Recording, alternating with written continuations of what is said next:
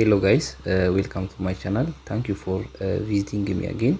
Today we will see how to use ArcGIS Pro for image classification. We are going to use supervised image classification, which is pixel based image classification, and we will see step by step procedure in order to classify satellite image using ArcGIS Pro. So here I have opened my ArcGIS Pro and logged in with my login credential. So I am going to use Landsat image to classify using this software. So first you have to download your image, which is ARD or analysis data. You have to do some image pre-processing like radiometric, geometric, and atmospheric correction. So I have already downloaded almost ARD data, which is analysis ready data, tier 1 satellite Landsat image. So first we need to add our image to this software. So go to this map and select this add data button and go to your folder, and here I am going to use only the RGB image, which is band 324, or adding the fuse band, which is color infrared. We are going to use only 5 bands. So select your 4 bands, which is band 5, 4, 3 and 2 from the entire Landsat 8 image bands. I'm going to use only these bands.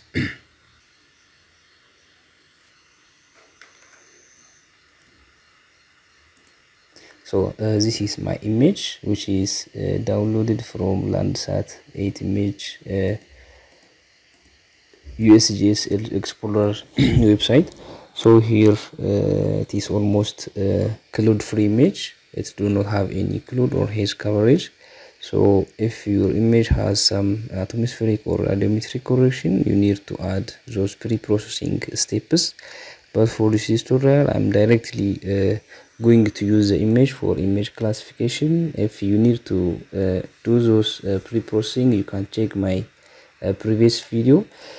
So once you have added your bands, the next step is composing the image or layer starting the image. So in ArcGIS Pro there is an option which is called compositing the image. So go to your job processing tab. You can get this tab from this analysis and toolbox, and search for composite or composite bands. Then you can get this composite band tool. In this tab you are going to add your bands to be composited into one raster layer. So select this tab and add all the bands, and give the output name, and this click run. This will create the composite image or layer stack image of all these 4 bands completed. So here we can see that we have one layer added, which is the layer stack or composite image. So you can remove these bands.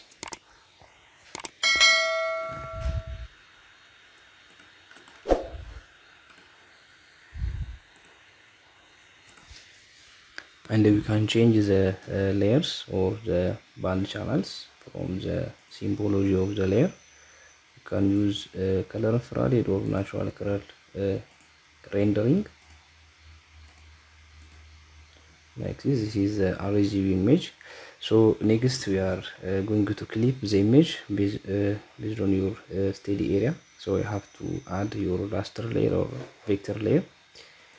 I have my steady area in a vector format, so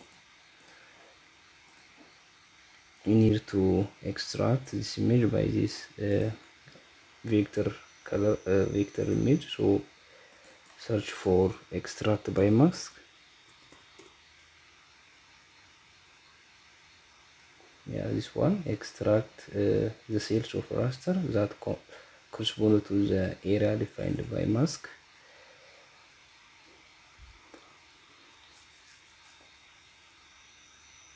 So our input raster will be the composite image, Then the mask feature will be our study area or area of interest. You can keep the other as default and just click the run.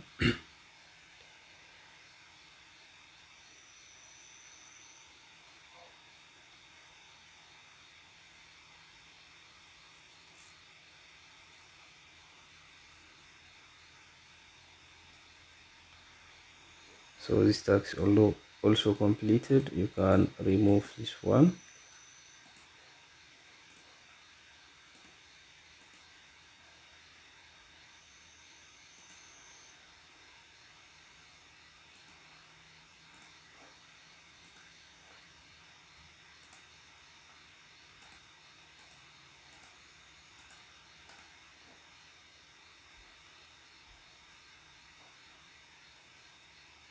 Yeah, you can display this image as RGB or color infrared image for better image recognition or feature identification.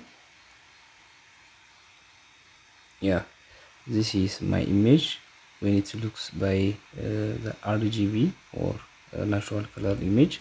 So we are going to classify this image using pixel based supervised image classification. So once we have completed this step, go to this imagery. First we have to select your layer and then classification tool. Under this we need to first collect a training sample or representative pixels for each classes. So from this image I am going to classify this image into 5 broad classes. Here I have built up areas. Again I have some forests or tree parts. This one is tree part. Again I have farmland around this area, and this is bare land. So I'm going to classify this image into 4 or 5 classes. So we need to collect training samples. For this, just go to this classification tool and select training sample manager.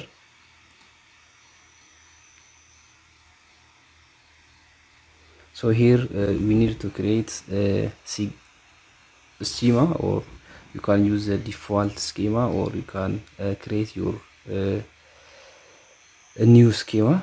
So just you can edit the existing, which is National Land Cover Database, which is established in 2011 as a default, or you can create our new schema. You can give the name of the schema. Right click on this one and add a new class. You can give the name of this class, which is built value color also.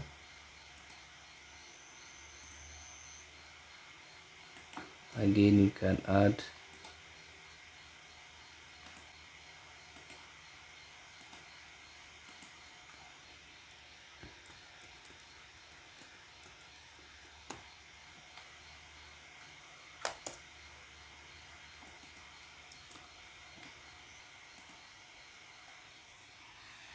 so this is the classes or the new schema.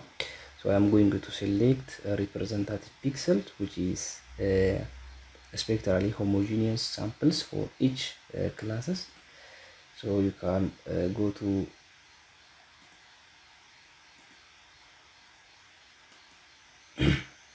select each class and collect some samples for each classes. So here I am going to select for built up.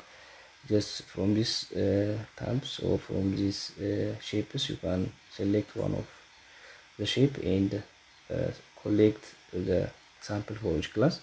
So for the build up, you have to select as much as possible, which is the pixels that represents the built up area, and try to cover the image or the entire image as much as possible. You have to select accurate samples for each class. Here is I'm going, sorry, this one is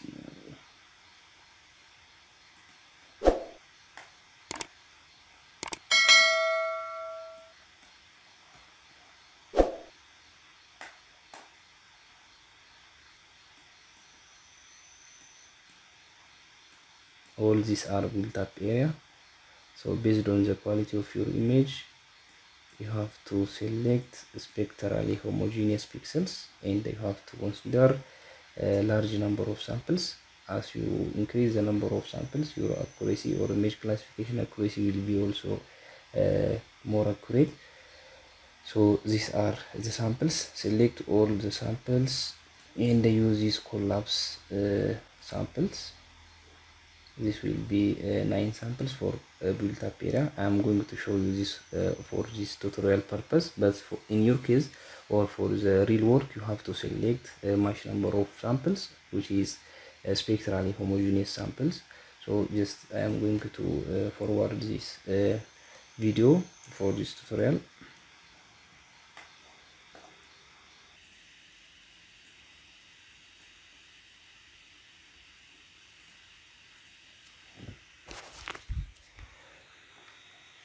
So here I have selected my samples for each classes. I have built up farmland, forest, and beerland just for each tutorial. So next you have to save your signature, which is schema. So go to this folder. Once we have completed the sample or training sample selection, go to this folder, or you can just click this one, save, to save your image or your samples.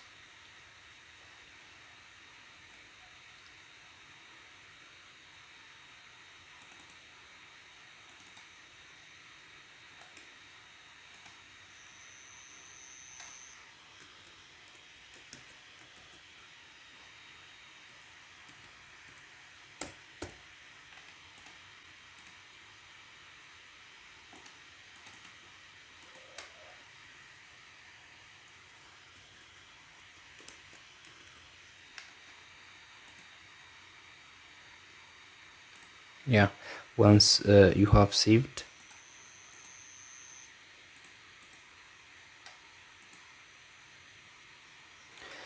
your training sample, go back to this classification tool and select classify the image.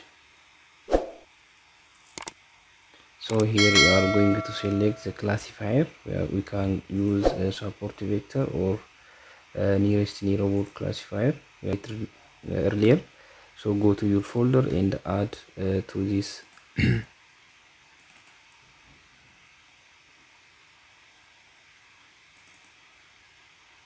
so you can just click refresh. This is our samples.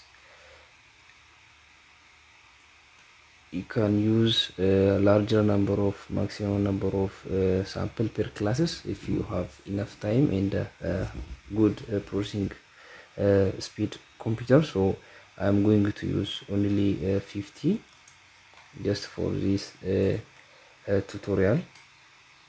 You can use maximum like this one for this classification purpose.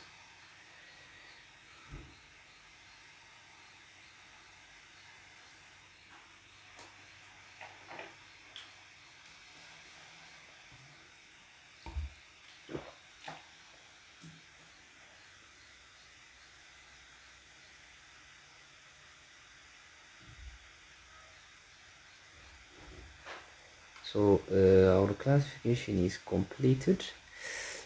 This is a classified image. Yeah,